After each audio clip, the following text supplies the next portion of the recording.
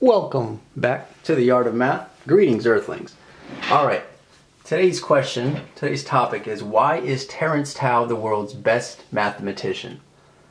Now, first thing I want to start off with is why the title.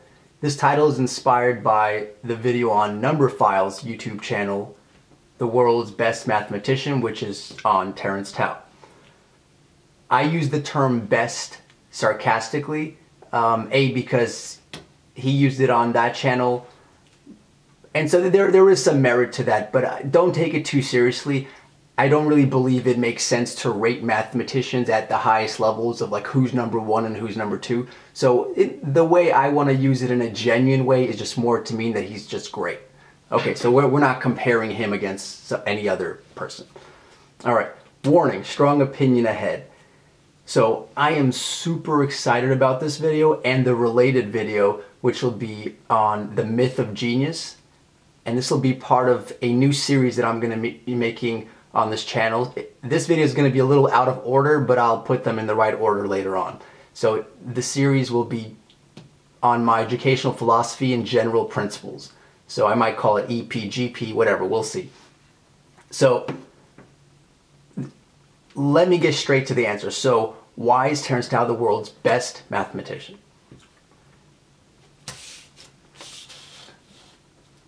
Terrence Tao is one of the best mathematicians because he loves, it's simply because he loves math more than almost anyone else. That might seem really simple, really ridiculous. You guys might strongly disagree. That's all there is to it. So what evidence is there aside from that other myth of genius video that I'm going to do in conjunction with this one? So I encourage you guys to watch Numberphile's video, The World's Best Mathematician, together with this video so you can know what I'm referring to. So check out Terrence Tao's interviews in general on YouTube, but especially the Numberphile one. So these are going to be referring to this one.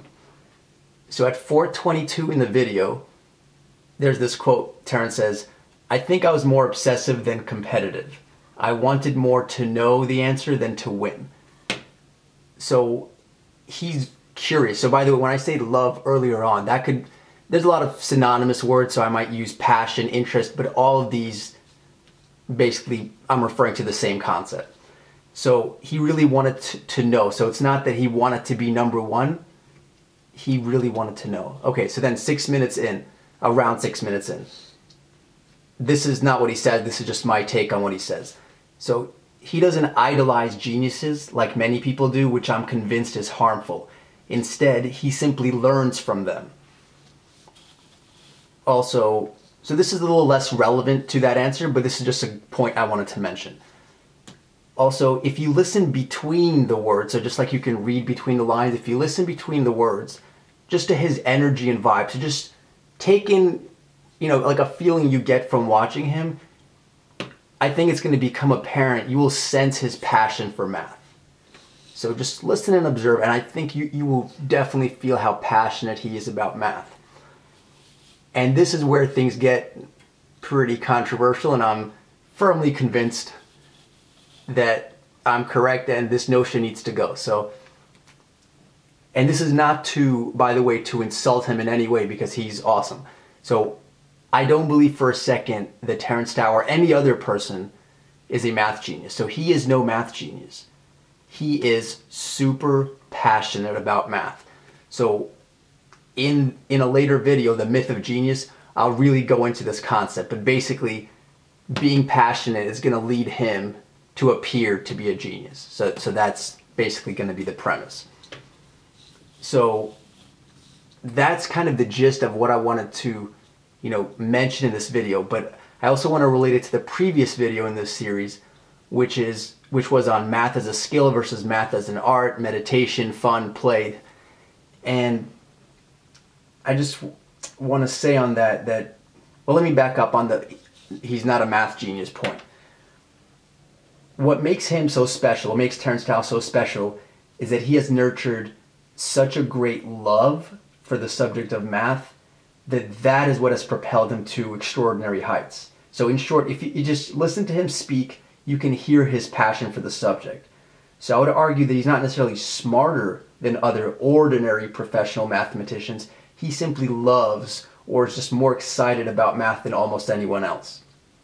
And that love is not just an abstract thing, it's going to get translated into action and studying and all that other stuff.